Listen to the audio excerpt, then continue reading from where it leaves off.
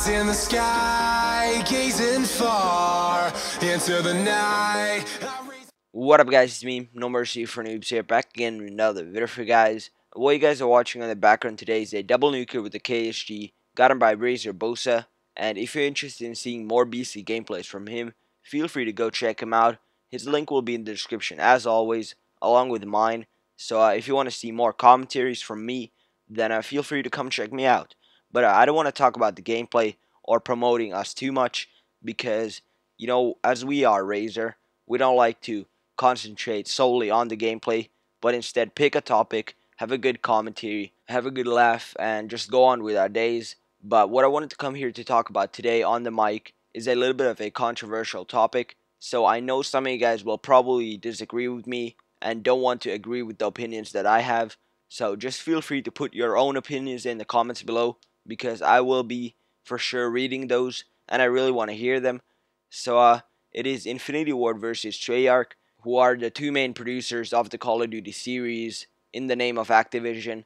And you know what these producers do is pretty much just make a Call of Duty each other year, if that makes any sense. Whereas, you know, the Modern Warfare series is in the name of Infinity Ward, and the Black Ops series, along with like World at War and such, is in the name of Treyarch. So I wanted to talk about what I feel about these two producers, which one is better, because COD Ghosts, which is made by Infinity Ward, it's just around the corner, and I really hope that Infinity Ward won't make the same mistakes as they did during the Modern Warfare series, because there were many faults in it, as I might list death streaks, along with like NoobTube's one-man army, danger close.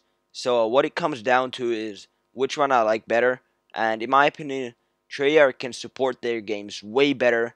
They can, you know, maintain the game. It's more of a, I guess, well put together professional game, if that makes any sense. Whereas like Infinity Ward games seem to be a lot of fucking fun, but they seem to be also like really rage inducing due to the fact that they have so many glitches, which are in fact patched. But it takes time because it's not Treyarch, where, you know, they patch it before anyone even notices it. So you guys might have heard about like the token glitch on MW3, which took like ages for Infinity Ward to patch, and tons of people knew about it, but they still couldn't do anything about it. And when they patched it, none of the people really got caught for it. But I'm not really interested in talking about that today. So in my opinion, the support for their games is way better on the Treyarch side, but whereas the enjoyability, if that is a word, is more, you know, on the side of Infinity Ward, because people are saying, you know, the longevity of Black Ops 2 is really bad and it has no replay value and such. Whereas, you know, Infinity Ward games, I see people going back and getting those sexy ass Moabs, nukes, and that might be one of the reasons. I mean, there's that one goal which YouTubers and pretty much any hardcore gamer can go get. It's the highest kill streak. It's something really fucking rewarding, like the nuke or like the Moab. Whereas in like Black Ops 2, there's really nothing compared to that except like the nuclear. Whereas no one really knows it when you're in the game. I mean, you can't blow up your nuclear. It's just a metal on the screen, which you will show to people if you make YouTube videos. But that's pretty much all there is to it.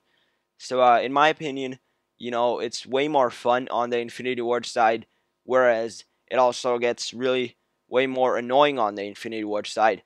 But you know, since this gameplay is kind of, it's not the longest, so I'm gonna end this commentary here. I might have a little bit more of, you know, comparing and contrasting to do here, but there's no time for it. So I hope you enjoyed this commentary.